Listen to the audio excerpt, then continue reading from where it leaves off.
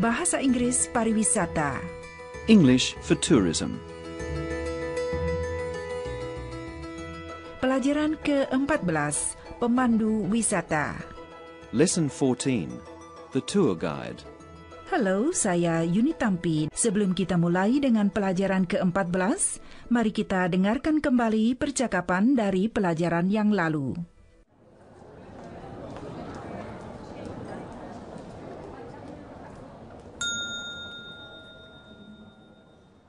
Miss White, Mr. Webber, how can I help you this afternoon? Hi, Leo. We're after a tour guide. Yes, Leo, we want to make the most of our last day. Can you recommend a good tour guide? I can recommend 5-star tours. They're very popular. We don't want a group, though, Leo. We want a private tour guide. Well, there's someone I know of. He's the best in the business. You'll need him tomorrow? Yes. I'll see if he's available. Excuse me for just a minute. You're in luck. He is available tomorrow. Excellent. When can we speak with him? He can meet you today if you like. Fine. What time? 3 o'clock. He said he can meet you here in the lobby. What's his name, Leo? Mr. Le. Thanks, Leo. My pleasure. Sekarang mari kita mulai pelajaran ke-14. Dalam pelajaran ini, Anda akan belajar cara formal maupun tidak formal untuk memperkenalkan diri, beberapa nama pekerjaan di bidang perhotelan, dan bagaimana meyakinkan tamu. Mona dan Jack memasuki lobi di mana pemandu wisata mereka sedang menunggu.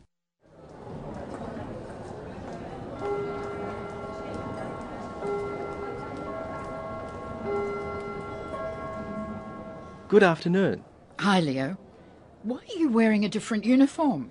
And where's Mr. Lay? Let me introduce myself. I am Mr. Le. Your tour guide. Leo, you're a tour guide?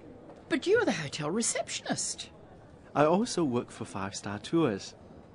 I don't understand. Please, let me explain. I'm saving up to study hotel management in Australia. So, I work for 5-star tours in my spare time. Sekarang mari kita dengarkan lagi percakapan itu dengan terjemahannya.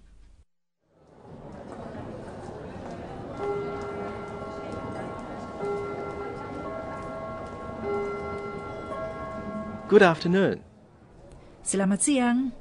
Hi, Leo. Why are you wearing a different uniform? And where's Mr. Lay? Hai Leo, mengapa Anda mengenakan seragam yang lain? Dan mana Mr. Lee? Let me introduce myself. I am Mr. Le. Your tour guide. Kenalkan, saya Mr. Lee, pemandu wisata Anda. Leo, you're a tour guide? Leo, Anda seorang pemandu wisata? But you're the hotel receptionist. Loh, Anda kan resepsionis hotel. I also work for 5-star tours. Saya juga bekerja untuk Biro Perjalanan 5-Star Tours.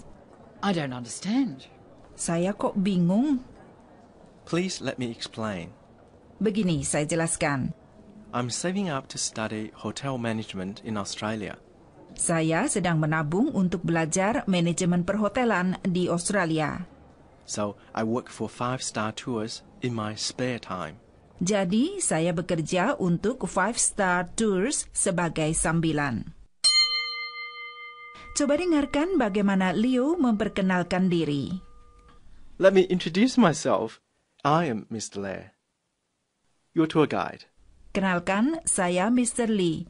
Saya pemandu wisata Anda. Let me introduce myself adalah cara yang agak formal untuk memperkenalkan diri. Cara yang lebih sederhana misalnya, I'm Leo, your tour guide. Coba dengarkan dan ulangi. Let me introduce myself. I'm Leo, your tour guide.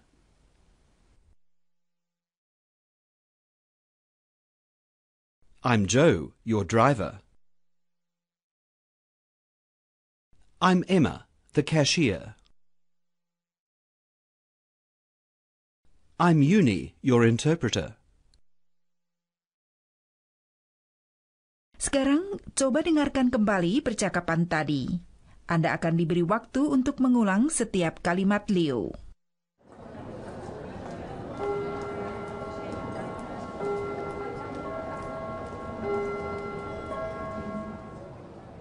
Good afternoon. Hi, Leo. Why are you wearing a different uniform? And where's Mr. Lay? Let me introduce myself. I am Mr. Lair, your tour guide. Leo, you're a tour guide? But you're the hotel receptionist. I also work for 5-star tours. I don't understand. Please let me explain. I'm saving up to study hotel management in Australia.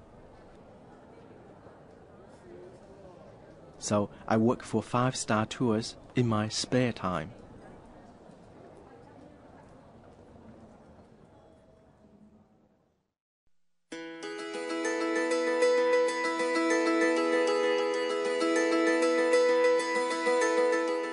Anda sedang mendengarkan Bahasa Inggris Pariwisata, pelajaran ke-14, Pemandu Wisata. Lesson 14, the tour guide. Sekarang, mari kita dengarkan bagian terakhir percakapan. Leo menjelaskan tentang keahliannya yang lain. I'm still not sure about this. Let me assure you, Miss White, I have a tourism qualification and I've been doing this job for 7 years. But I know all the best tours in the city. I'm sure you do, Leo. We'd love you to be our tour guide. Wouldn't we, Mona? I suppose so. Thank you, Miss White, Mr. Webber. Call me Jack. Thank you, Jack. Now, if you just follow me to the lounge, I have some brochures to show you. Coba dengarkan lagi percakapan itu dengan terjemahannya. I'm still not sure about this.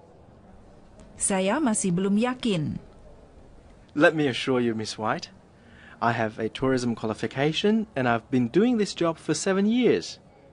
Percayalah, Miss White, saya mempunyai pendidikan pariwisata dan saya sudah berpengalaman dengan pekerjaan ini selama 7 tahun.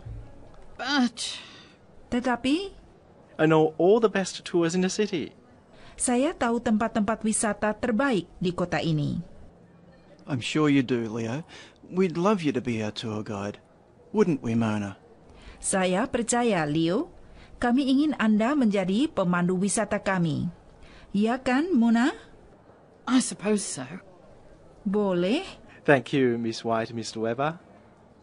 Terima kasih, Miss White, Mr. Webber. Call me Jack. Panggil saya Jack. Thank you, Jack. Terima kasih, Jack. Now, if you just follow me to the lounge, I have some brochures to show you. Mari ikut saya ke lounge, tempat duduk-duduk di sana. Ada beberapa brosur yang ingin saya tunjukkan. Coba dengarkan bagaimana Leo meyakinkan Mona. Let me assure you, Miss White, Percayalah, Miss White, I have a tourism qualification saya mempunyai pendidikan pariwisata. and I've been doing this job for 7 years. Dan saya sudah berpengalaman melakukan pekerjaan ini selama 7 tahun. Let me assure you adalah ungkapan yang digunakan pada waktu mencoba meyakinkan seseorang. Tentu saja tidak digunakan sendirian, tetapi harus diikuti dengan penjelasan. Coba dengarkan contoh-contoh berikut ini. Pertama dalam bahasa Indonesia, kemudian ulangi bahasa Inggrisnya. Percayalah, ikannya segar hari ini. Let me assure you, the fish is fresh today. Percayalah, polisi sudah dipanggil. Let me assure you, the police have been called.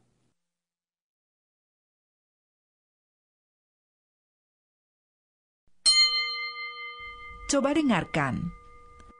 Now, if you just follow me to the lounge, Sekarang, mari ikut saya ke lounge.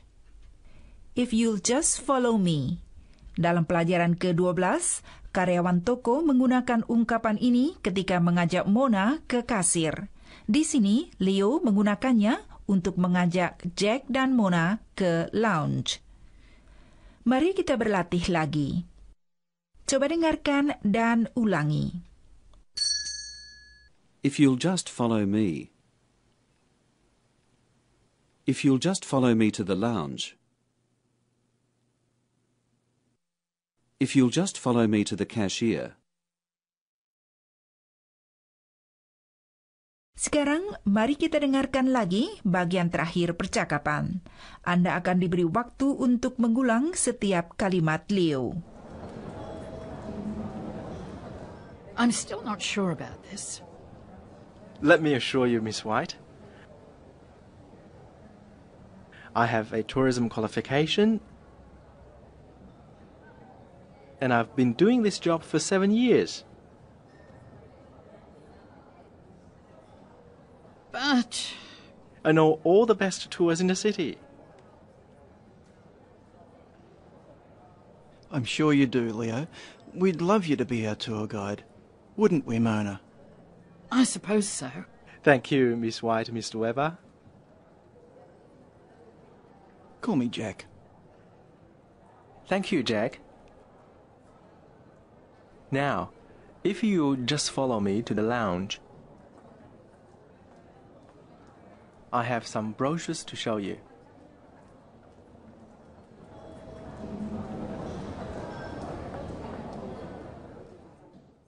Sekarang, mari kita dengarkan seluruh percakapan pemandu wisata dari pelajaran ke-13 dan 14.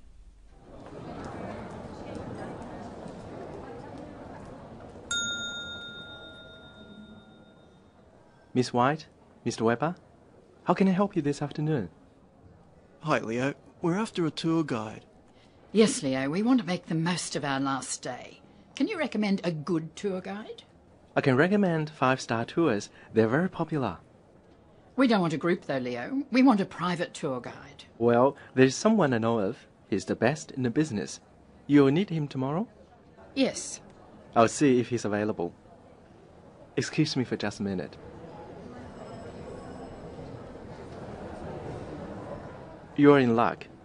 He is available tomorrow. Excellent. When can we speak with him? He can meet you today if you like. Fine. What time? 3 o'clock. He said he can meet you here in the lobby. What's his name, Leo? Mr. Lair. Thanks, Leo. My pleasure.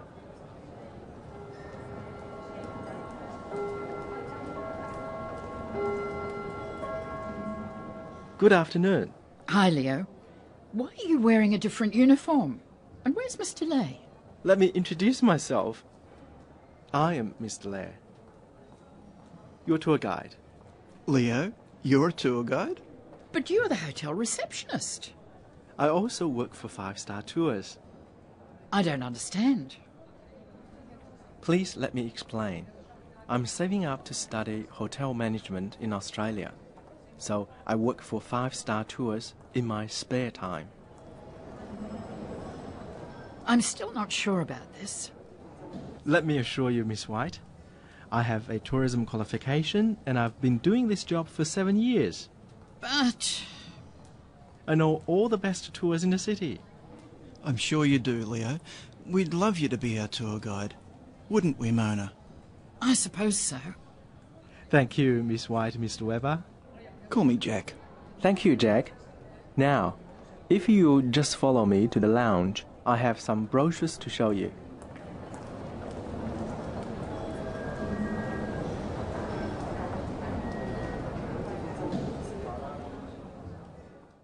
Berikut latihan untuk Anda pelajari dan praktekkan agar Anda dapat mengingatnya sampai kita bertemu kembali pada pelajaran berikutnya.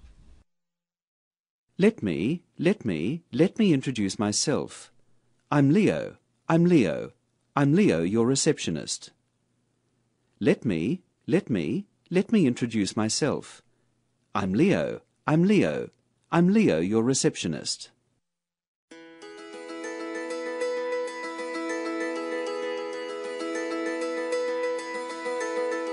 Bahasa Inggris Pariwisata disusun oleh Adult Multicultural Education Services, lembaga pengajaran bahasa terbesar di Australia.